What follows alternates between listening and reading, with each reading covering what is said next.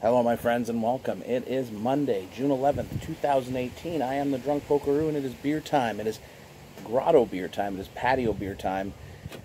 It is El Buscador beer time from Descendants Brewing here in Kitchener, Ontario. 4.0% light beer, says it on the label. Always looking for crushable beers with some flavor, and sometimes just a beer that tastes like a beer. Haven't had this in a while.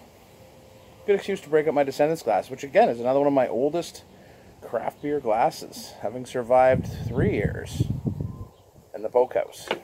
In the pokehouse. Sounds like you're going away like that.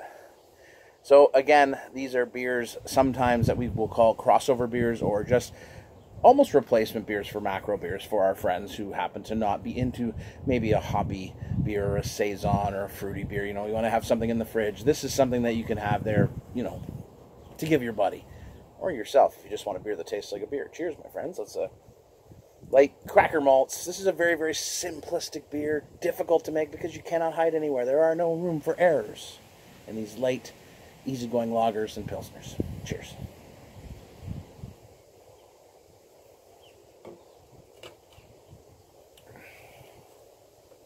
Refreshing. Very. You know, I struggle with these beers because I'll drink them and people are like, well, I don't like beer that tastes like that anymore. I don't want to have a beer that's just like a beer. I want to have a big IPA. Great. No problem. I always like to try different things. And I like to revisit things. And I like to go back and look at things. And this is, you know, a beer that I've given to my father and my uncle who are hard-up Corona drinkers. And they really enjoyed it. And it was nice for us because we sat in the grotto one night and played the guitar. And they could enjoy a beer that they liked. So it's not just about getting people to try new things. It's also about just having stuff in your damn fridge when you got company coming over and you want to give them a beer, but you don't want to give your money to the big macro producers. This is a nice light beer. It's got a little bit bigger of a body than you would expect. Some light lemon notes, a little bit of apple, and cracker biscuit malt. It's a very, very simple tasting beer.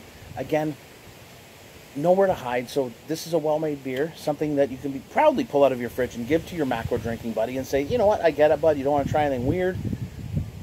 Here's a beer. Tastes like a damn beer. So, I am going to Buscador up as best I can, the Canadian Buscador, and enjoy the rest of this here on the patio in a slightly windy but beautifully sunny Monday afternoon. Cheers, my friends.